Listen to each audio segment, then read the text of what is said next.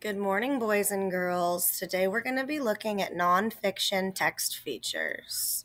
Again, remember, nonfiction means not fake. So these text features come in books that are about real things and facts.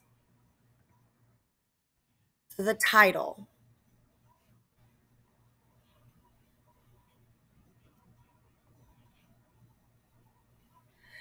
The title, hang on, I'm making sure I'm doing what I need to do here.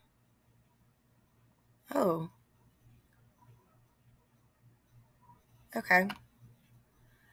So the title identifies the topic of the text / tells what the text will be about.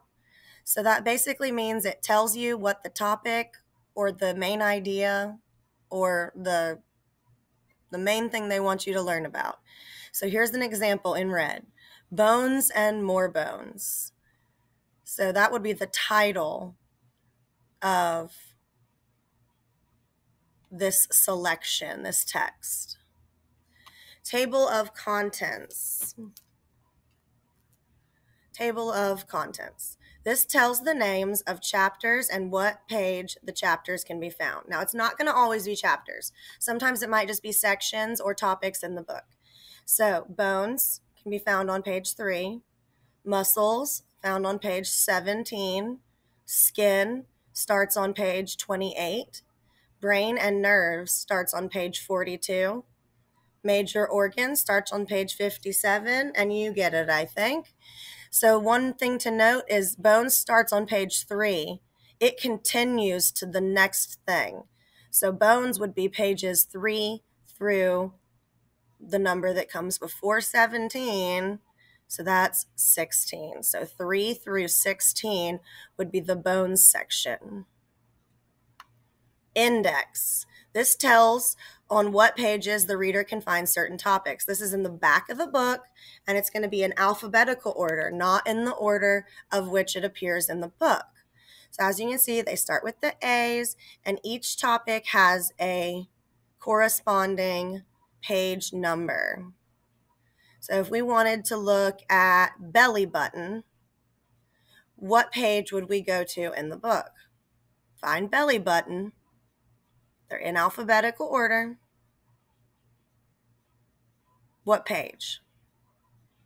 28, right there. Yep. All right, the glossary. This tells the definitions of some of the words found in the text. It's kind of like the dictionary that supports the important words of the text. So as you can see, they look different, and they're usually going to look different in the text. And it tells us the definition. Now, what's the definition of a word? It's simple. It's just some words that explain what it means. So shin, the front of the leg bone that runs from the knee to the ankle. So that just explains what a shin is. That's what a definition is. Just explains what that word means. All right, this is a photograph. You've all seen photographs. It shows what something looks like, and it's taken with a camera. So a photo or a photograph is taken with a camera. This is a picture of a hand. This is a picture taken with a camera of a hand. It's actual human being's hand. Now this is an illustration of a hand.